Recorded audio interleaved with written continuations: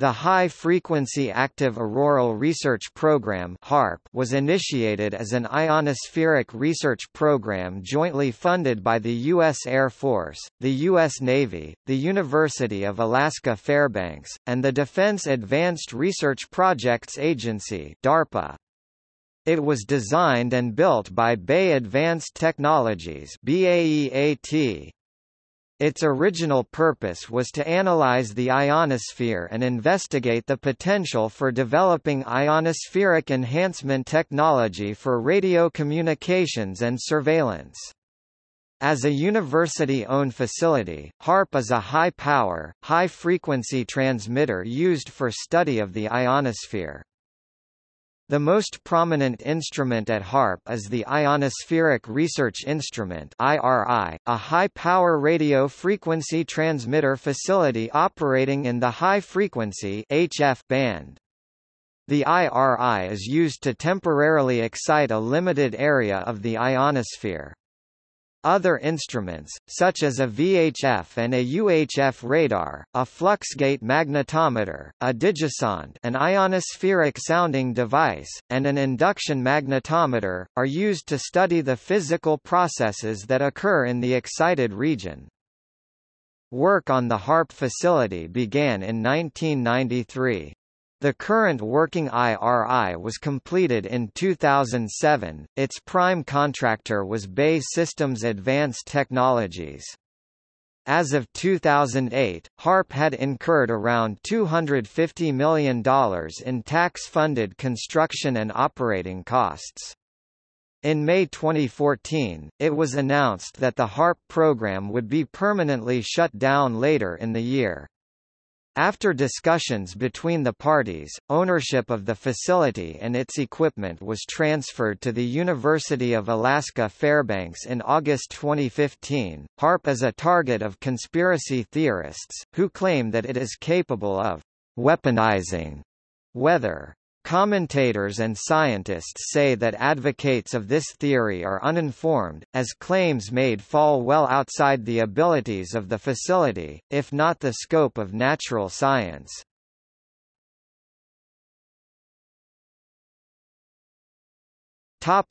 History.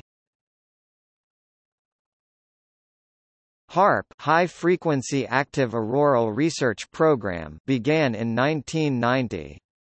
Ted Stevens, Republican U.S. Senator from Alaska, helped win approval for the facility, and construction began in 1993.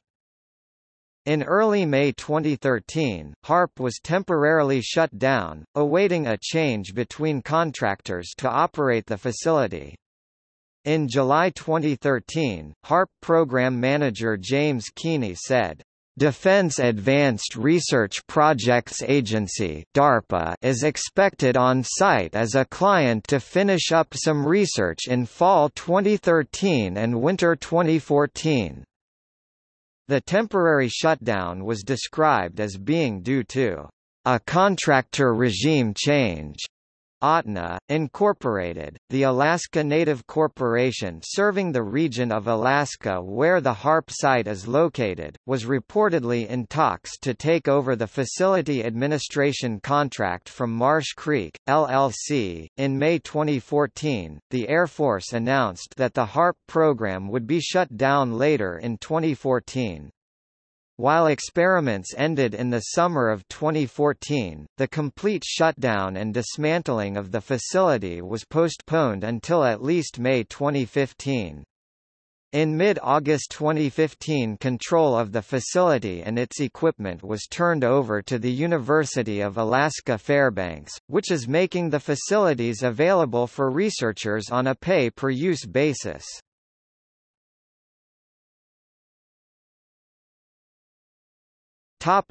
Project overview.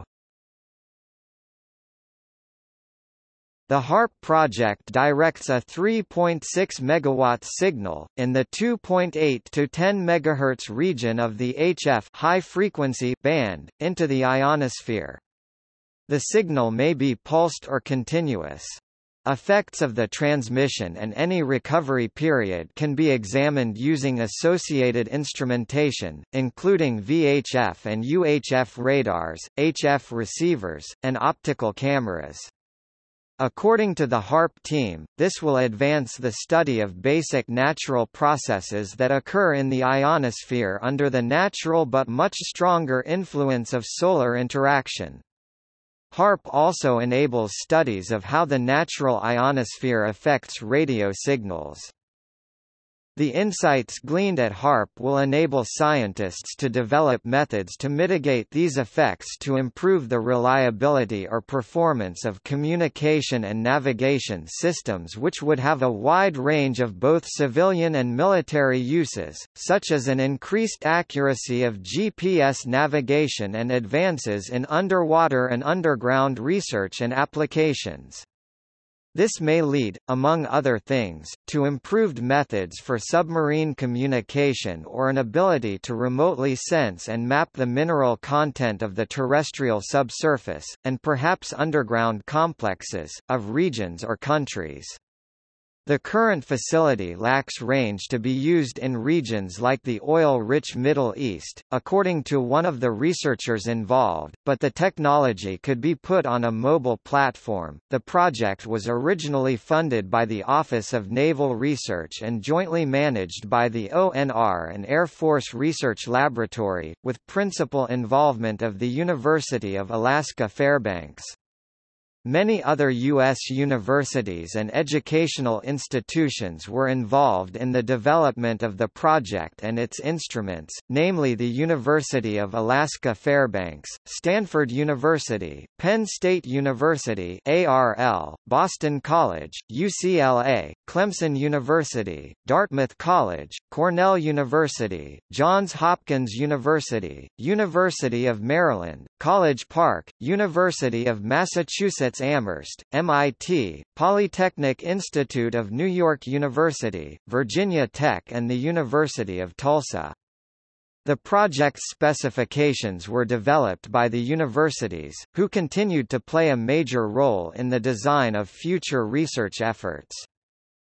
According to HAARP's original management, the project strove for openness, and all activities were logged and publicly available, a practice which continues under the University of Alaska Fairbanks. Scientists without security clearances, even foreign nationals, were routinely allowed on site, which also continues today. HARP hosts an open house annually, during which time any civilian can tour the entire facility. In addition, scientific results obtained using HARP are routinely published in major research journals such as Geophysical Research Letters and Journal of Geophysical Research, written both by university scientists, American and foreign, and by U.S. Department of Defense Research Lab scientists.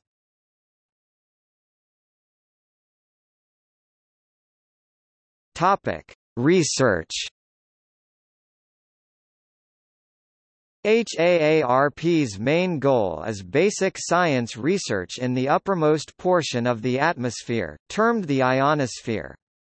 Essentially a transition between the atmosphere and the magnetosphere. The ionosphere is where the atmosphere is thin enough that the sun's X-rays and UV rays can reach it, but thick enough that there are enough molecules present to absorb those rays.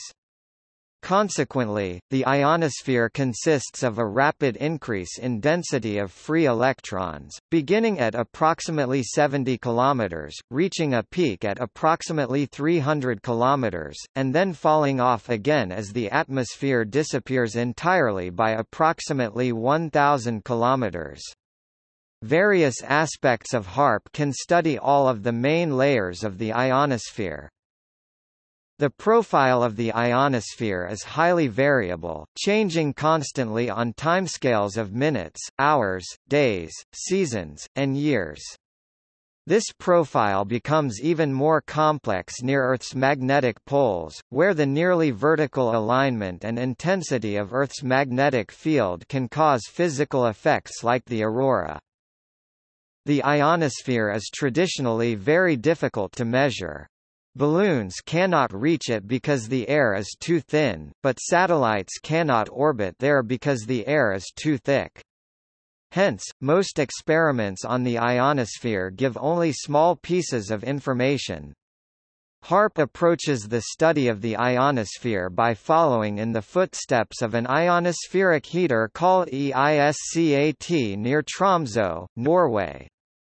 There, scientists pioneered exploration of the ionosphere by perturbing it with radio waves in the 2 to 10 MHz range, and studying how the ionosphere reacts. HAARP performs the same functions but with more power and a more flexible and agile HF beam. Some of the main scientific findings from HAARP include generating very low frequency (VLF) radio waves by modulated heating of the auroral electrojet, useful because generating VLF waves ordinarily requires gigantic antennas. Generating artificial airglow, which is typically subvisual but routinely detectable. Under certain geophysical conditions and transmitter configurations, it can be bright enough to observe with the unaided eye. Generating extremely low frequency (ELF) waves in the 0.1 Hz range. These are next to impossible to produce any other way, because the length of an antenna is dictated by the wavelength of the signal it emits or receives. Generating Whistler mode VLF signals that enter the magnetosphere and propagate to the other hemisphere, interacting with Van Allen radiation belt particles along the way. VLF remote sensing of the heated ionosphere. Research at the HAARP has included plasma line observations, stimulated electron emission observations, gyro frequency heating research, spread F observations, blurring of ionospheric echoes of radio waves due to irregularities in electron density in the F layer, high velocity trace runs, airglow observations, heating-induced scintillation observations, VLF and ELF generation observations, radio observations of meteors, polar mesospheric summer echoes (PMSE) have been studied, probing the mesosphere using the IRI as a powerful radar, and with a 28 MHz radar and 2 VHF radars at 49 MHz and 139 MHz. The presence of multiple radars spanning both HF and VHF bands allows scientists to make comparative measurements that may someday lead to an understanding of the processes that form these elusive phenomena. Research into extraterrestrial HF radar echoes, the Lunar Echo Experiment 2008. Testing of spread spectrum transmitters 2009. Meteor shower impacts on the ionosphere. Response and recovery of the ionosphere from solar flares and geomagnetic storms.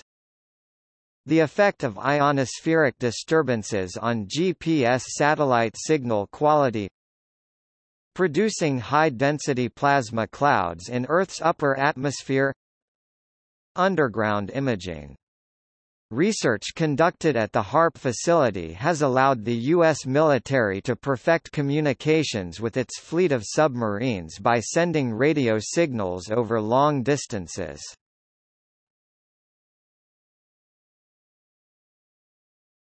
Topic: Instrumentation and operation. The main instrument at HAARP is the Ionospheric Research Instrument (IRI). This is a high-power, high-frequency phased array radio transmitter with a set of 180 antennas, disposed in an array of 12 by 15 units that occupy a rectangle of about 30 to 40 acres, 12 to 16 hectares. The IRI is used to temporarily energize a small portion of the ionosphere. The study of these disturbed volumes yields important information for understanding natural ionospheric processes. During active ionospheric research, the signal generated by the transmitter system is delivered to the antenna array and transmitted in an upward direction. At an altitude between 70 to 350 kilometers (43 to 217 miles), depending on operating frequency, the signal is partially absorbed in a small volume several tens of kilometers in diameter and a few meters thick over the IRI. The intensity of the HF signal in the ionosphere is less than 3 microwatts per square centimeter, tens of thousands of times less than the Sun's natural electromagnetic radiation reaching the Earth and hundreds of times less than even the normal random variations in intensity of the Sun's natural ultraviolet (UV) energy which creates the ionosphere. The small effects that are produced, however, can be observed with the sensitive scientific instruments installed at the HARP facility, and these observations can provide information about the dynamics of plasmas and insight into the processes of solar-terrestrial interactions. Each antenna element consists of a crossed dipole that can be polarized for linear, ordinary mode O mode, or extraordinary mode X mode transmission and reception. Each part of the two-section crossed dipoles are individually fed from a specially designed, custom-built transmitter that operates at very low distortion levels. The effective radiated power (ERP) of the IRI is limited by more than a factor of 10 at its lower operating frequencies. Much of this is due to higher antenna losses and a less efficient antenna pattern. The IRI can transmit between 2.7 and 10 MHz, a frequency range that lies above the AM radio broadcast band and well below citizens' band frequency allocations. However, HARP is licensed to transmit only in certain segments of this frequency range. When the IRI is transmitting, the bandwidth of the transmitted signal is 100 kHz or less. The IRI can transmit in continuous waves (CW) or in pulses as short as 10 microseconds (micro-s). CW transmission is generally used for ionospheric modification, while transmission in short pulses frequently repeated is used as a radar system. Researchers can run experiments that use both modes of transmission, first modifying the ionosphere for a predetermined amount of time, then measuring the decay of modification effects with pulsed transmissions. There are other geophysical instruments for research located at the HARP facility. Some of them are a fluxgate magnetometer built by the University of Alaska Fairbanks Geophysical Institute, available to chart variations in the Earth's magnetic field. Rapid and sharp changes of the magnetic field may indicate a geomagnetic storm.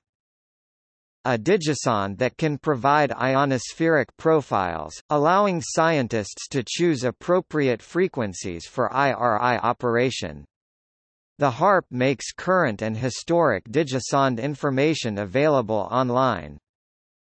An induction magnetometer, provided by the University of Tokyo, that measures the changing geomagnetic field in the ultra-low frequency range of 0 to 5 Hz. The facility is powered by a set of 2500 kilowatt generators being driven by EMD 20 to 645 E4 diesel locomotive engines.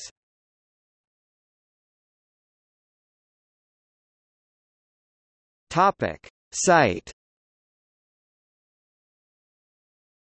The project site 62 degrees 23 minutes 30 seconds north 145 degrees 0903 W is north of Gakona, Alaska, just west of Wrangell-St. Elias National Park. An environmental impact statement led to permission for an array of up to 180 antennas to be erected. HARP was constructed at the previous site of an over-the-horizon radar (OTH) installation. A large structure, built to house the OTH, now houses the HARP control room, kitchen and offices. Several other small structures house various instruments. The HARP site was constructed in 3 distinct phases. The developmental prototype (DP) had 18 antenna elements, organized in 3 columns by 6 rows. It was fed with a total of 360 kilowatts (kW) combined transmitter output power. The DP transmitted just enough power for the most basic of ionospheric testing. The filled developmental prototype (FDP) had 48 antenna units arrayed in 6 columns by 8 rows, with 960 kilowatts of transmitter power. It was fairly comparable to other ionospheric heating facilities. This was used for a number of successful scientific experiments and ionospheric exploration campaigns over the years. The final IRI is the final build of the IRI. It has 180 antenna units, organized in 15 columns by 12 rows, yielding a theoretical maximum gain of 31 decibels. A total of 3.6 megawatts of transmitter power will feed it, but the power is focused in the upward direction by the geometry of the large phased array of antennas, which allow the antennas to work together in controlling the direction. As of March 2007, all the antennas were in place, the final phase was completed and the antenna array was undergoing testing aimed at fine-tuning its performance to comply with safety requirements required by regulatory agencies. The facility officially began full operations in its final 3.6 MW transmitter power completed status in the summer of 2007, yielding an effective radiated power (ERP) of 5.1 GW or 97.1 dBW at maximum output. However, the site typically operates at a fraction of that value due to the lower antenna gain exhibited at standard operational frequencies.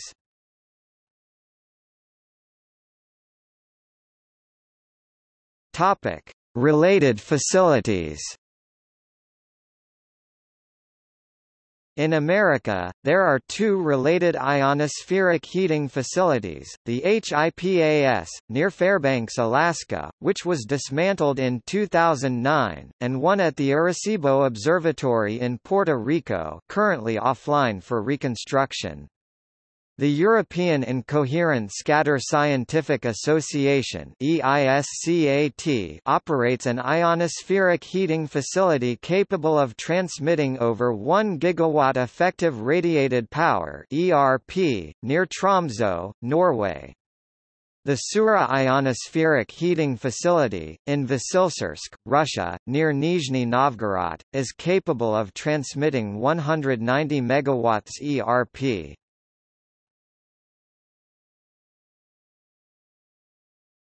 Topic: Conspiracy theories. HARP is the subject of numerous conspiracy theories. Various individuals have speculated about hidden motivations and capabilities of the project. For example, Rosalie Bertell warned in 1996 about the deployment of HARP as a military weapon. Michel Chossudovsky stated in a book published by the Committee on Monetary and Economic Reform that recent scientific evidence suggests that HARP is fully operational and has the capability of triggering floods, hurricanes, droughts and earthquakes.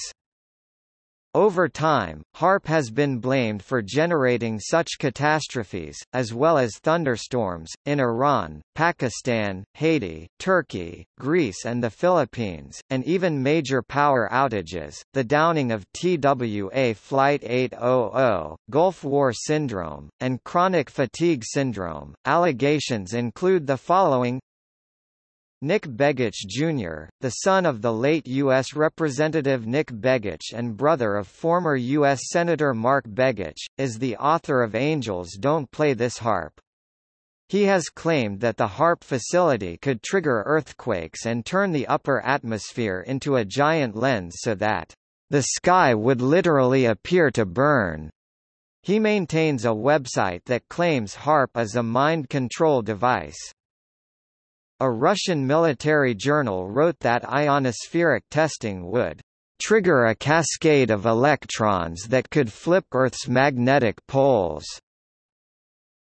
The Alaska State Legislature and the European Parliament held hearings about HAARP, the latter citing environmental concerns.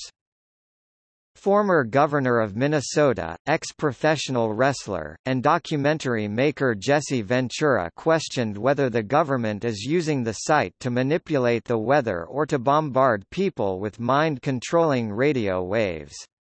An Air Force spokeswoman said Ventura made an official request to visit the research station but was rejected.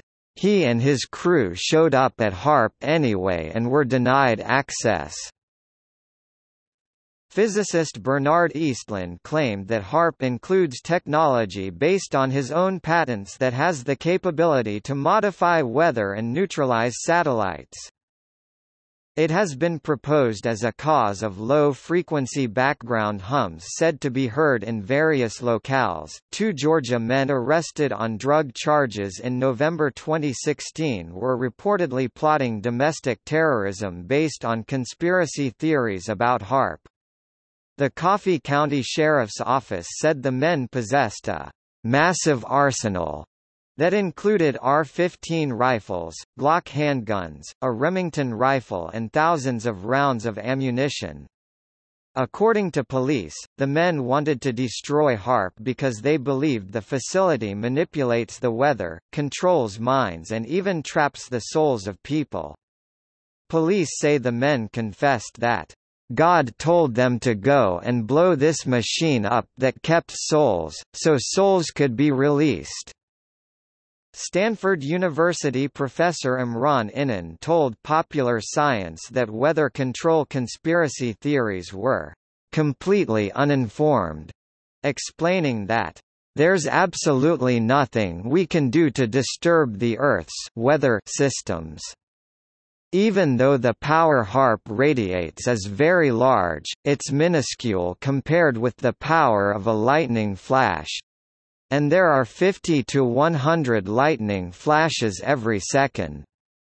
HAARP's intensity is very small.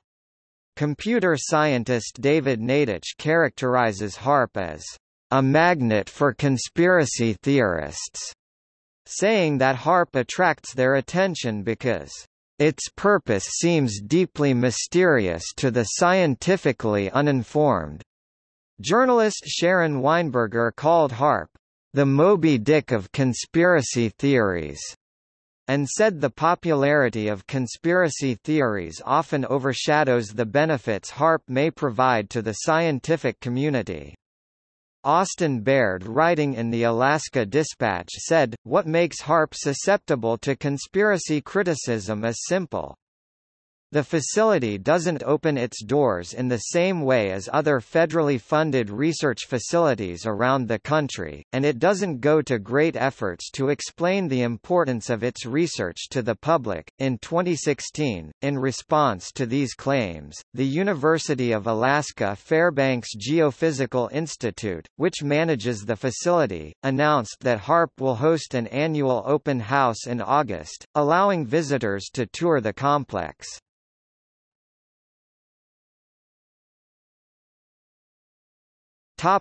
See also EISCAT, Geophysical Institute, HIPAS Observatory, Ionospheric reflection, Poker Flat Research Range, Rheometer, Superdurn, Sura Ionospheric Heating Facility.